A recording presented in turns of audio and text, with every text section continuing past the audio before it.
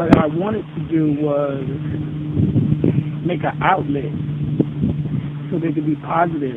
So the ones who wasn't negative, or the ones who didn't want to be negative or get caught up in the negativity, they could use some outlet, you know what I mean? An additional way to, exhibit creativity and, activities and stuff.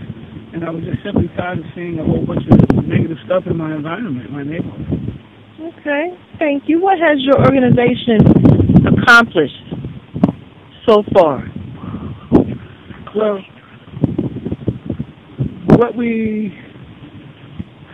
my organization, a little bit of everything. We haven't done anything major. We have done some, food drives, some clothing drives and stuff like that.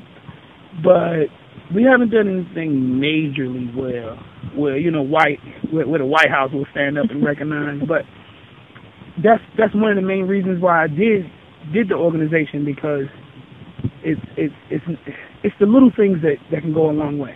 And then you've just started, so you're right. starting to get into things. Yeah. Okay. How did you come up with the name? Yeah, that is just an awkward. Yeah.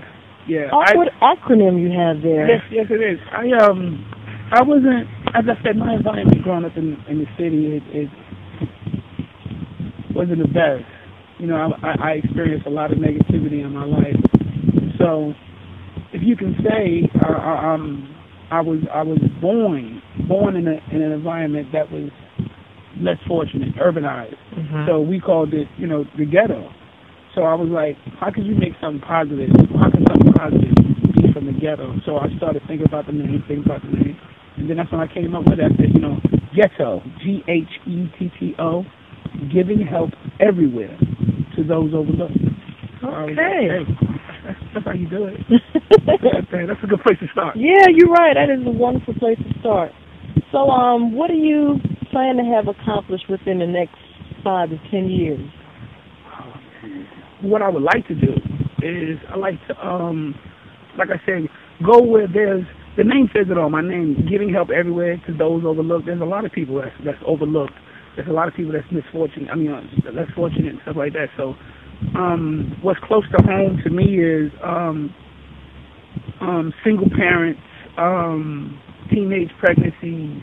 So what I would like to do in the next 5 to 10 years is start programs that we can address like teenage pregnancy, so we can address this gang violence, so we can address the recidivism rates and stuff for incarceration, so we can address even some economical standpoints from, like, job creation, entrepreneurial, everything. I want to, honestly, it sounds obnoxious and a little outrageous, but I want to do everything because, like I said, it's the little guy, it's me or you who gets overlooked, or the ones that's less fortunate who needs that extra hand.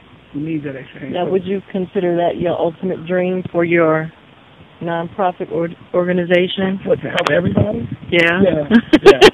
Yeah. Okay. I wish I had like, it sounds outrageous, but I wish I had like Bill Gates money. Like when I could be on some real philanthropy stuff. Okay. I would really help, community, start scholarships, community colleges. I think that's a nice key step right there, because a lot of people are not structured for that 4-year college. So if they can transition to a 2-year university, then later go on to, that 4-year, that master's, that doctorate, whatever, you know what I mean? But stuff like that, yeah, I hope to accomplish that within the next 5 to 10 years. Okay. Well, thank you so much for your time. I really appreciate you giving me this one-on-one interview. And hopefully I can follow up with you within the next couple of months and maybe volunteer if it's all right. No problem. To your organization. We would love you. We, as a matter of fact, we have something in conjunction with the church I'm currently sponsoring with.